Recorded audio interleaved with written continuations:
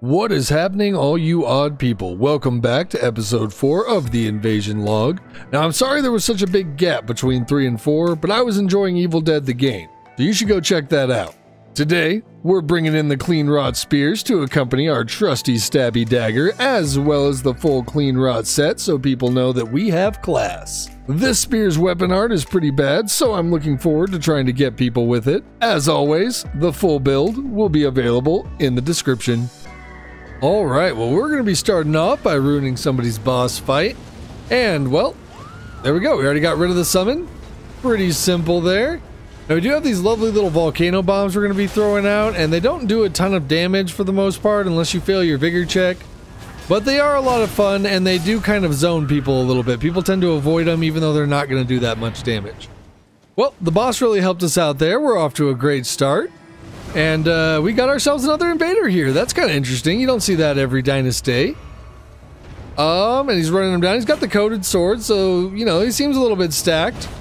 Well, you know, sometimes looks can be deceiving. That's, he just got one shot by Moonveil. I feel so bad. All right, well, we're going to lead our little NPC friend here over to the boss so that they can play around and we can go deal with the host. And we finally timed our Carian correctly. I can't believe we took the first one to the face.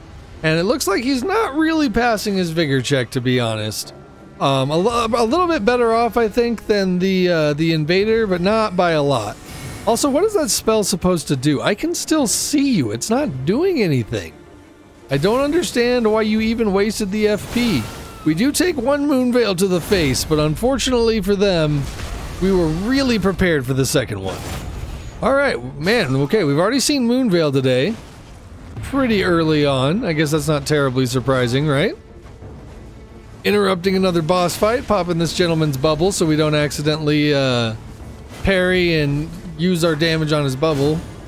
Man, I was really hoping he would walk into that weapon art. I don't think anyone's going to walk into that weapon art, but we're going to keep trying because I really want to get somebody with it. I want to see how much damage it really does. Hey, look, it's Moonveil's friend, Rivers of Blood.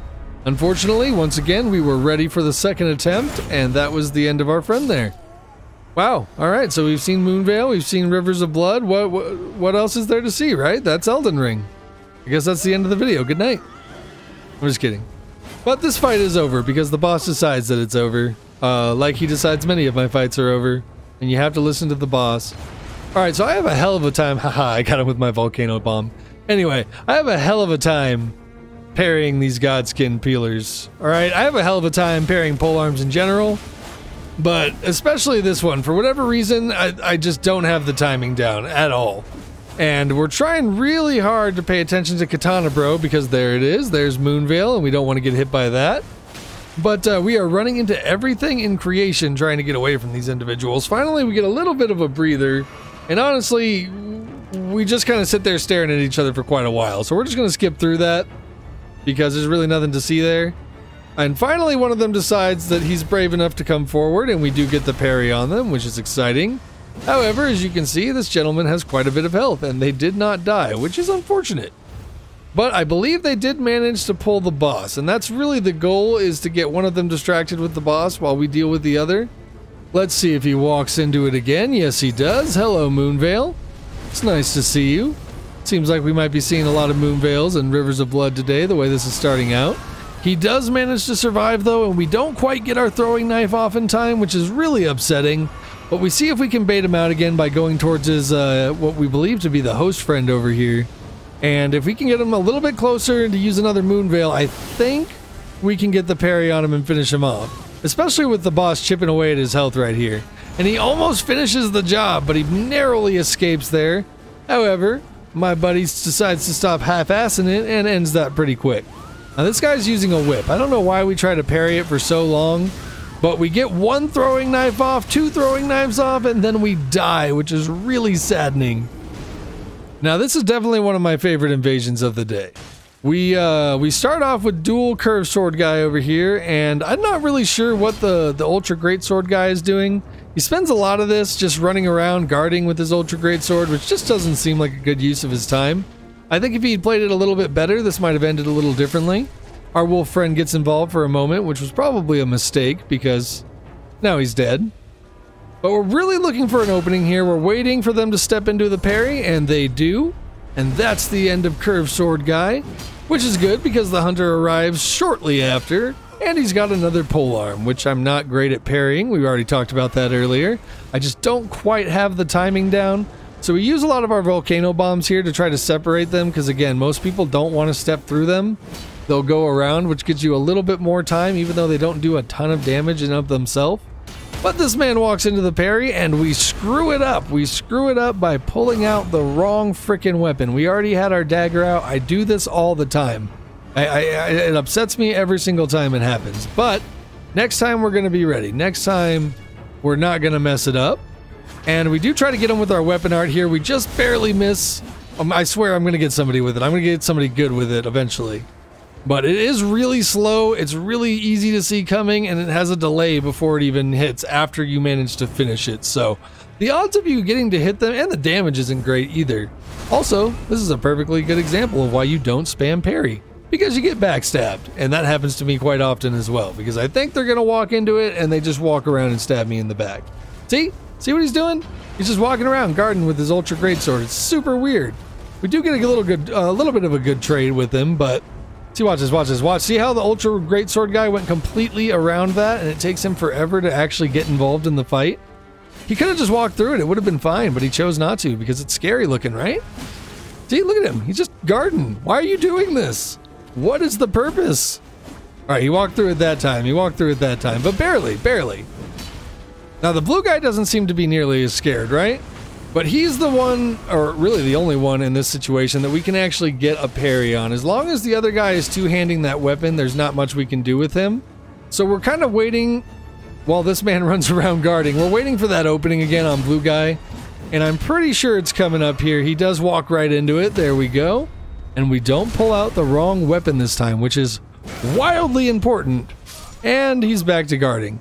So honestly, I think I'm going to try to guard break him here if he continues to do this, because it shouldn't take that much, at least not with the spears.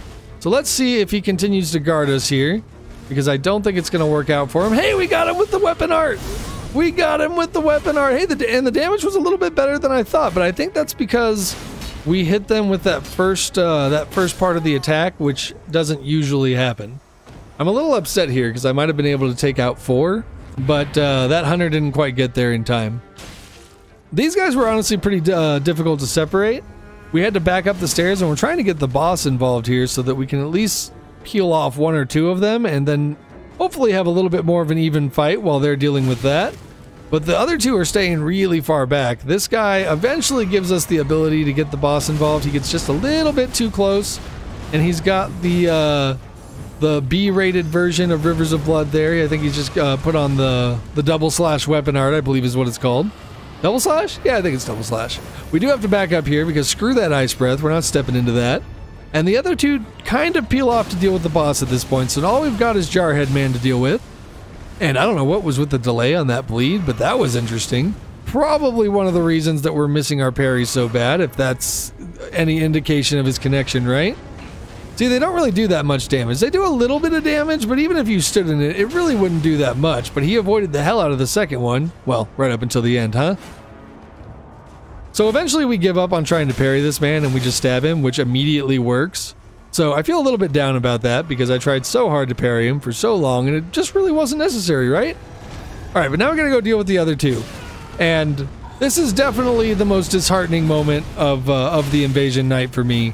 Because you'll see here in a second, my controller dies. And I'm fairly certain I would have won this engagement if this didn't happen. Watch. See how I'm not moving or doing anything? Right now I'm screaming. Screaming behind the computer because my controller died in the middle of this 3-man that I was about to win. Well, maybe not about to, but most likely I was gonna win. Anyway, did you see this hit on this man? This man has no vigor. His friend tries to come into the side from the side here and it doesn't really work. But yeah, this summon has absolutely no health. So we're going to try to take him out really quick, right? These spears do quite a bit of damage. They're pretty good at running people down. The only problem is they use a lot of stamina. See how his buddy's avoiding the hell out of those volcano pots? He don't want no part of that.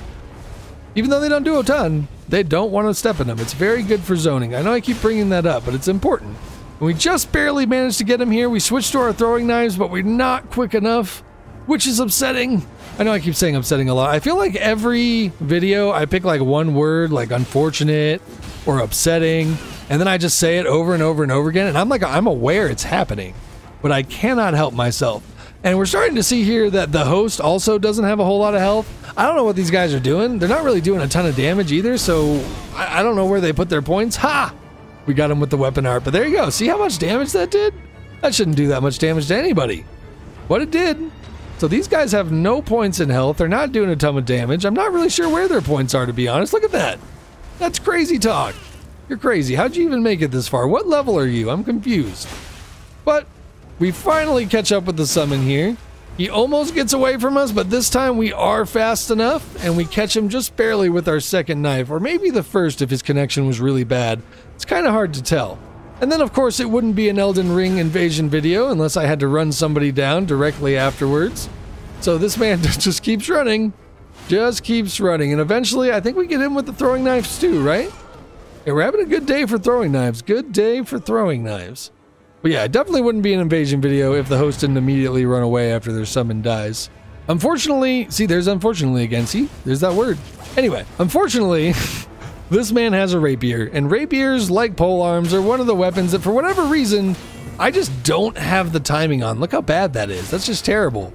And we keep trying too. We keep trying like it's gonna work, like some kind of crazy person. Stop it. Stop that. You're bad at this. And it just doesn't work. It doesn't work.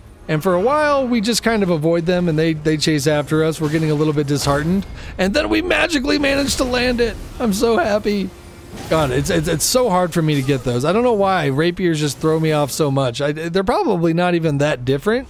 Maybe it's just the animation. I don't know. But this host doesn't run immediately away, which is nice. And I don't even know what type of sword this is. Somebody help me out there. But I can't parry those types of swords either. And it's starting to sound like I can't parry anything, but I swear that's not the case. There are just certain specific weapon types that I struggle with quite a bit. I don't know why we just took these two spells to the face, but then we do. And then we take a third. And again, it wouldn't be an Elden Ring Invasion video without a disconnection. God damn it. This guy's interesting. This guy... Does he attack? I don't know if this guy attacks the entire round of this summon here. He just keeps using his shield, which was really odd, really concerning, honestly. I was pretty sure I was going to get a guard break on him. I don't know if all of his points are in stamina or what, but we don't manage to get a guard break on him, and he doesn't attack a single time, and he just kind of dies. It was very strange. It's almost like he wanted to die, which is a little bit sad. And here we go, chasing down the host again. At least they didn't run too far. Maybe they were just looking for an open field to fight in. And we are going to try to carry and parry these little daggers, because they might do a lot of damage. You never know where these people's points are. I can't tell if this guy's going to pass his Vigor check yet, but those didn't do anything. Holy crap, that did no damage whatsoever. And nope, you are not going to pass your Vigor check. Guys, you got to put points in Vigor. Look at this. This is 3 hits. 3 hits when I eventually get the third one. There, oh, nope. It's a jumping attack. There it is. Bam. All right, guys, this is going to be the last invasion of the day, but I did save the best for last. I really enjoyed this one. These guys were pretty friendly. They say hi. They come at me one at a time, which is my favorite type of multiplayer invasion. But for whatever reason, this guy just stands here for a second, which is very strange. But we do poke him. I'm not sure if there was like some sort of etiquette I was supposed to follow that I didn't. But we do get him with our weapon art too, and you can see that that's about the amount of damage it normally does to a person. It doesn't do a whole lot. Those other guys just did not have points in Vigor. We pull out the dual spears, he pulls out the dual hammers. Now, those dual attacks though, you can definitely parry, and if we can bait him into a running attack, here it is, bam! That is the end of Large Man, and he didn't have his full health bar, so I don't think he survives that. No, he does not. I'm sorry, my friend. Thanks for playing. All right, next up, we got Brass Shield Guy, and I can't tell if he's a caster or a melee person. He's a little bit of most. This is like my first Dex int build or something. That's what this is. So we kind of scare him off with our little volcano pots. See if we can't check his Vigor. He's pretty good at blocking, though. So we're going to see, there it is, if we can't get a guard break, and we did. That's the end of my first int Dex build. And the host doesn't run away. This is a great day. This is a great day for hosts everywhere. But he does try to get this super slow cast on me. I don't think that was a very good decision. I don't know if we're going to be able to parry him, though, if he keeps casting, right? That may not be an option. But we're going to give it a shot. We will see. No. See, he definitely just seems like a caster, right?